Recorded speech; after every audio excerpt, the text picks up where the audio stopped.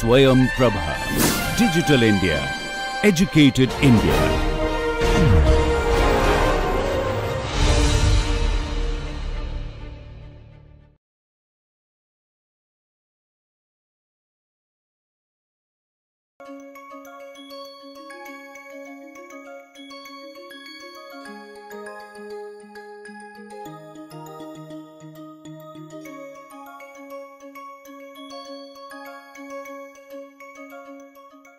So, in the previous session we have learnt about what is cleaner production options and what are the different barriers, what are the motivators, what are the drivers, what typically influences the company to adopt the cleaner production options. Now, let us try to understand these cleaner production options through taking different examples, and these examples are being sourced from the UNEP document or UNEP manual. So, let us start with the first example. So, this example 1 is example from the manufacturing company, and they are in the business of producing additives for processing high polymer materials. Looking at the nature of business, the waste product for this business is wastewater discharge, and this is what the total amount of wastewater discharge they are discharging into the nearest local water bodies. What is the effect?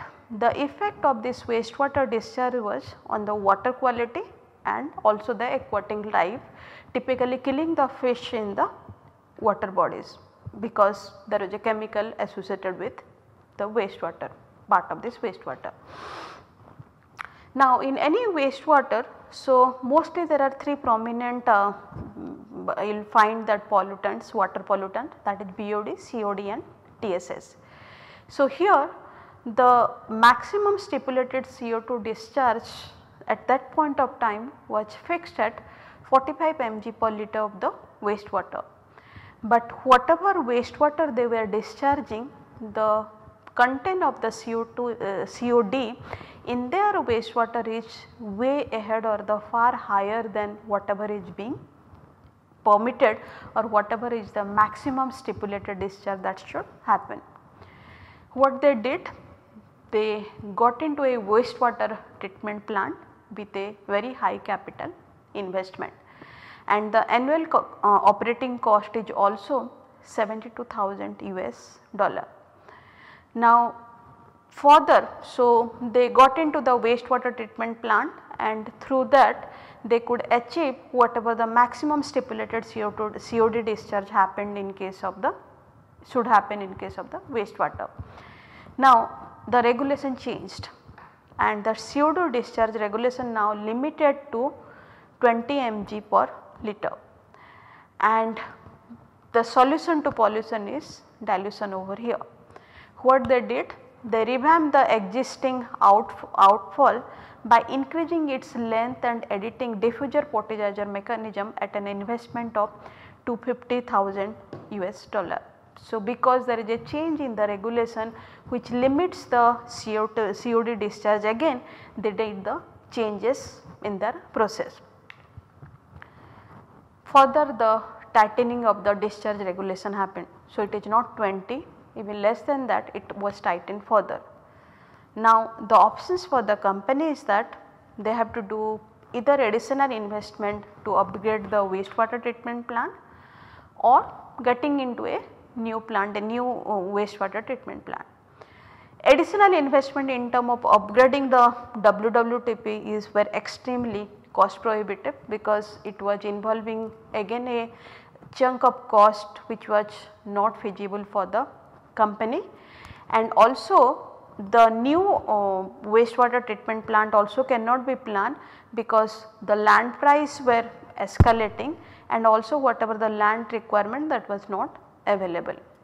Now, what they decided is that rather than upgrading the existing wastewater treatment plant or getting into a new one, they thought of reduction of the source in the production process.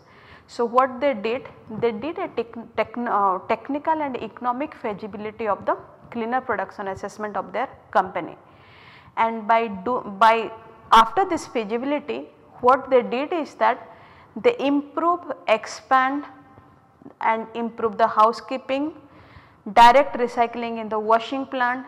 They did certain process modification like installation of a microprocessor based system to control quantity and rate of addition of the raw material. They did the installation of vacuum pump to allow the recovery of product that is previously lost with the wastewater. So, mostly they did improvement in their process and also they did the expansion in their process which were more environmental friendly.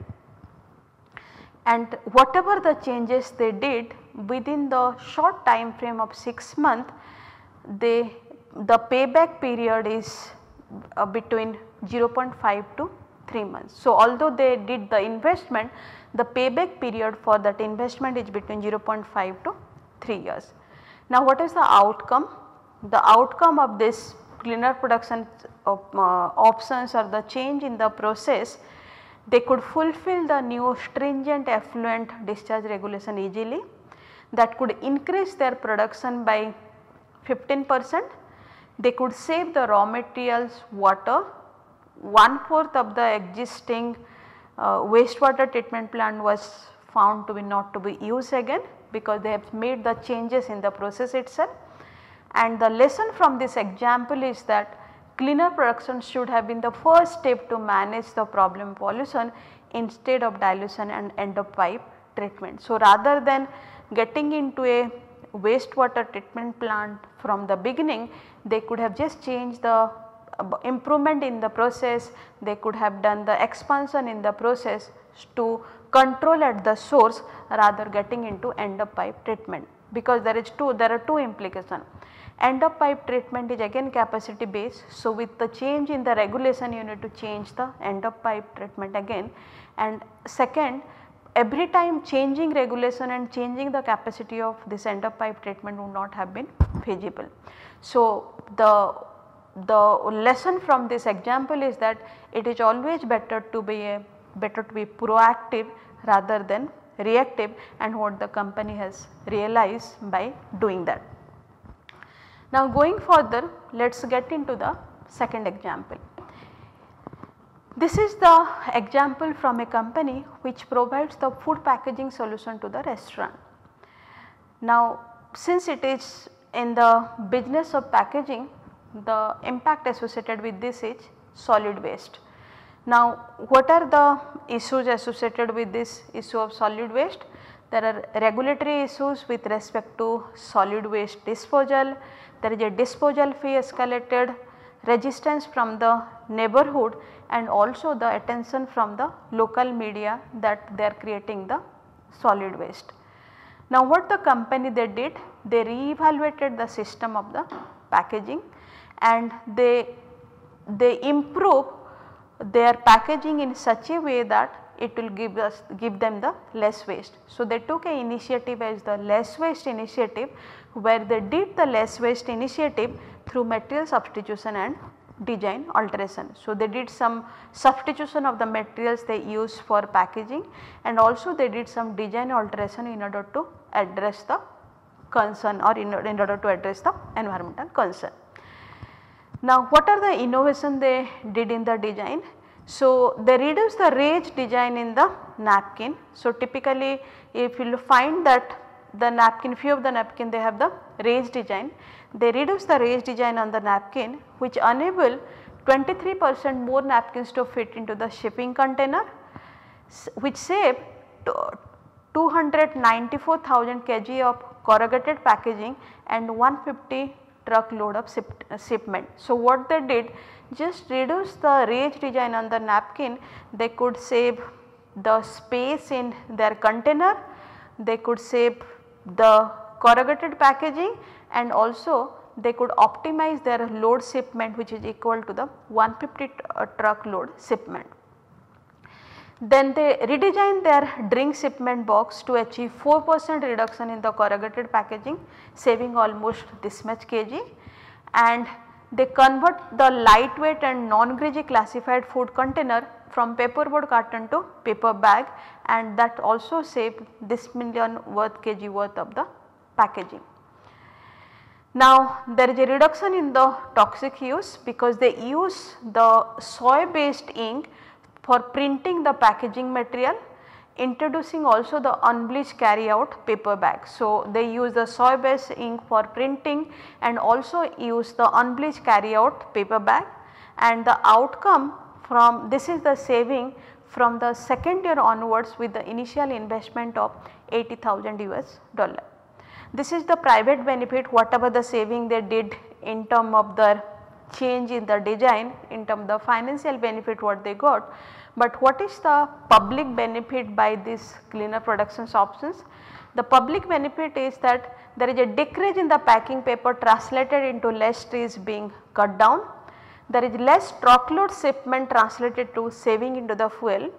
There is a decrease in the gaseous emission and better air quality because of less waste disposal, and the toxic use reduction translate significantly into the less environmental risk and improves the workers health and safety.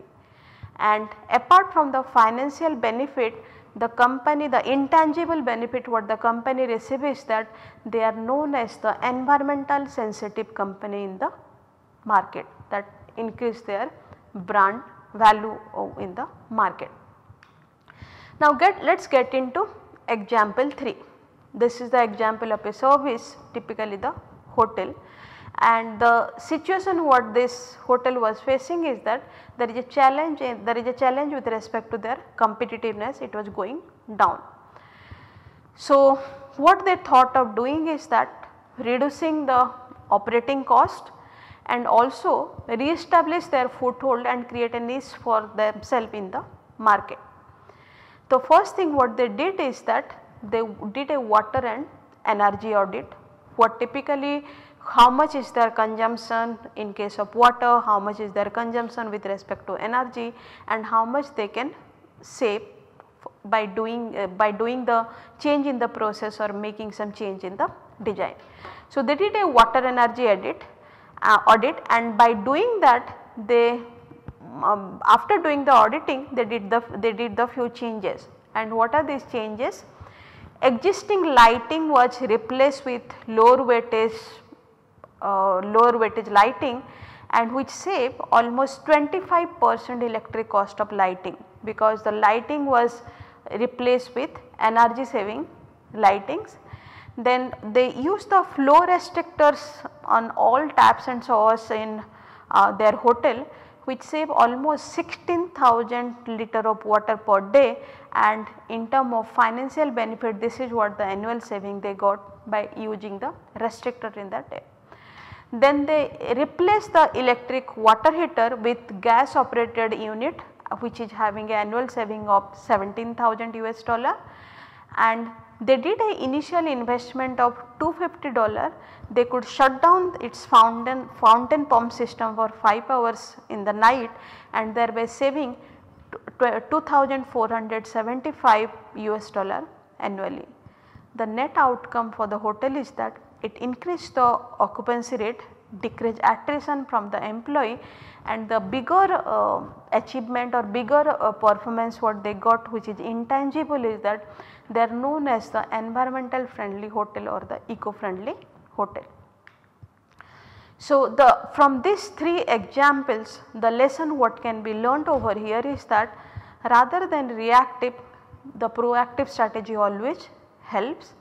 There is a continuous preventive strategy, prevention strategy that helps rather than the end of pipe treatment, and attitude of top management is very important when we are getting into the cleaner production options. And the other factors which are responsible for adoption of cleaner product option is that customer and community pressure, or in a bigger scale the stakeholder pressure, resource availability and pricing, competition in business, and there is a need for the image building, and increasingly stringent pollution control norm and their enforcement is linked to the adoption of the cleaner production. And also it gives immediate benefit to the company, those who are adopting the cleaner production option, because this is linked to productivity, that how water and energy can be saved, how raw material equipment could be reduced, and how the output or production could be increase. Thank you.